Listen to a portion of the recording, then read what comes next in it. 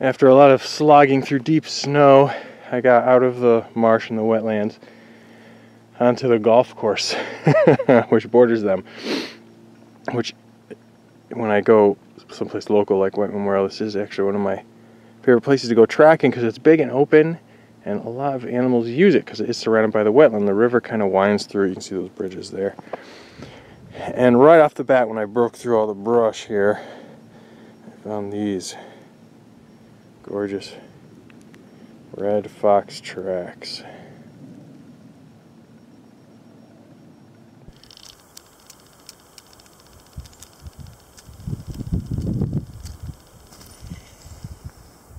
So let's take a look at the fox tracks. I'll tell you how I distinguished that they were red fox as opposed to other things. First of all, I narrowed it down away into the canine group because I can tell there's 4 toes. I know it might be hard to see.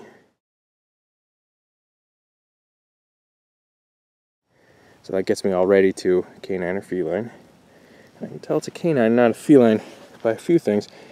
The leading edge, the trail is going that way.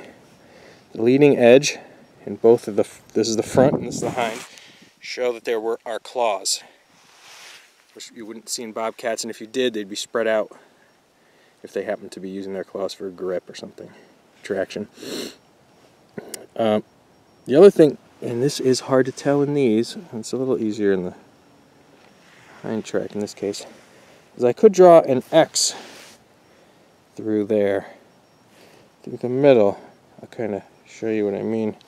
Imagine connecting those lines I just made, and they would fit on the, they follow sort of the ridges that are inside the track. I'll show you an illustration or a photograph that shows this better.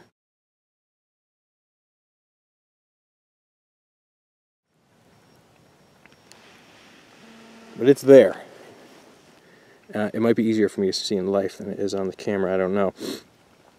I can narrow it down to fox as opposed to coyote, because the size here, if I measured this, I bet it would be very close to a small coyote, if not well within range of a small coyote. I've gotten away from using measurements, except for a few animals that maybe I don't know well enough yet. I mostly use the shape of the track and the shape of the foot. In this case, there's a pretty clear, you can see the shadow really well right here, a very clear bar going across the heel pad. That's a pretty dead giveaway that it's a red fox. And the center of the foot, this snow could show a great amount of detail. It's capable of it, but it's not in the track.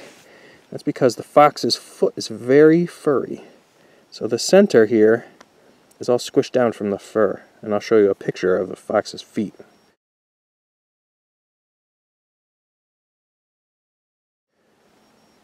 Super furry. So not a lot of detail in the center, and there's some along the edges, but not much. So these are really good. This fox is using a side trot. So the pattern, the track pattern that I see here is telling me that we call the track pattern a side trot, which means the animal's trotting, and what it's doing is its hind feet are kind of reaching out a little further before they hit the ground than the front track is. So it sort of bypasses the front foot to one side. If you ever watch your dog run, you might see that its butt sticks out to one side. That's what it's doing. Your dog trot, I should say. And that's a favored track pattern left by red fox, and coyotes leave it a lot. Gray fox might, not very often. I've never actually seen gray fox using a side trot, and so it's probably not super common. The red fox has come through here, patrolling rabbit habitat. It looks like does something interesting here. It's moving along in that side trot I talked about. Transitions.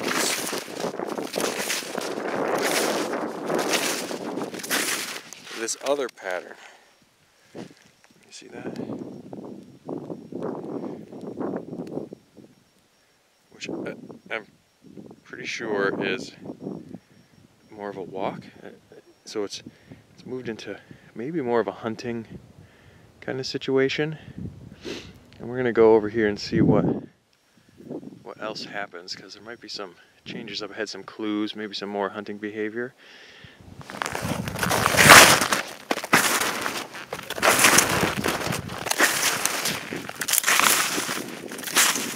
Sure enough, our friend comes in here and pounds his nose under the crust for a mouse or a vole.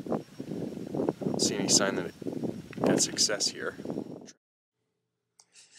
Here's some very clear red fox tracks showing the furriness of the feet, the lack of definition in the center, and the bar at the back. And another similar picture, a lot of detail there. You can really see the hairs, and in this one you can see the nails, little pinpricks sticking out in front. And an image from my camera trap. Thanks for watching. If you like this video, please hit the like button, subscribe for more. I have a lot of other good wildlife tracking videos focusing on different species, some tips throughout on how to identify and some of their habits.